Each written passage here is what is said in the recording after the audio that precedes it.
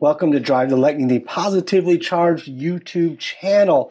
And today, Sarah, we're doing something different. Yes, we are going to look into some of the internet's most pressing questions about Aptera, straight from Google.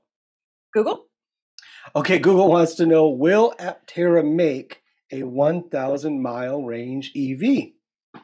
So that was what was promised. That's one of the big taglines, one of the big hooks from earlier on is a 1,000-mile range EV. Right. And if you go to their website and you go to pre-order in Aptera, you can see that that is still very much an option there. But that's just what the internet says. Right. We talked to Can't always trust the internet. Yeah. Hey, here's a news flash. You can't always trust what's online. But we asked the CEO himself, Chris Anthony, and we asked because I told him that I didn't think it made sense. Me, with all of my mass of knowledge, everything I know so much stuff. All of his EV startup experience.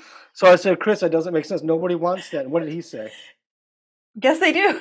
He said, a lot of people want that. Yes, we're going to make that. So yes, there will be eventually a 1,000-mile range. Well, the very first one, Sarah, will be how much? The LE. The 400-mile range will be the first Aptera edition that will be released. So, yeah, so if you want to get it quicker, you'd want to order the 400-mile range with full solar and all-wheel drive. Good question, Google. That's fair.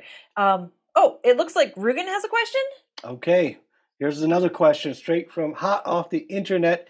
How much will Aptera cost? How much will Aptera cost? Take it away, Sarah. Yeah, it's a good question.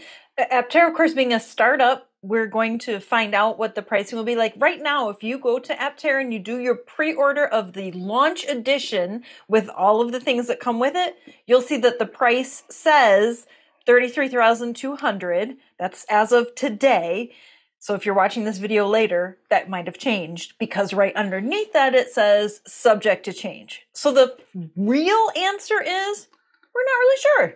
We don't know yet. It's a startup. It's a brand new product, and we don't know where they're going to land on price. Now, you can fiddle with the price a little bit. We don't know where it's going to ultimately land, but if you were to choose their most pared down edition by getting the choices down to the 250-mile range and a limited solar array and all the things there, then the price on that would be a starting price of $29,500.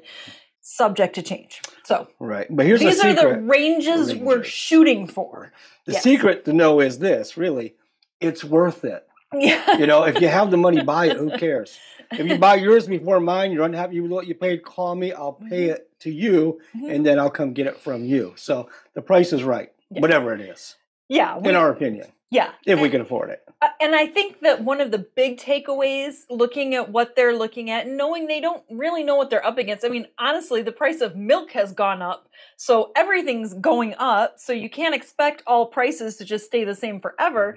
But I appreciate that I can see that the affordability range that they're trying to reach. So they're not saying it's going to be a $100,000 car. It's going to be a car-priced vehicle. That's a good way to put it. It's going to be a car-priced vehicle. Car-priced vehicle. So that's I think the best we can do on the actual price as of right now. We have another question from the front row. Yes. Yes, Buttercup wants to know, will Aptera have air conditioning? If you want to know the answer to that question as well, hit this video right here, and we'll make sure that you get the answer. Thanks for being here.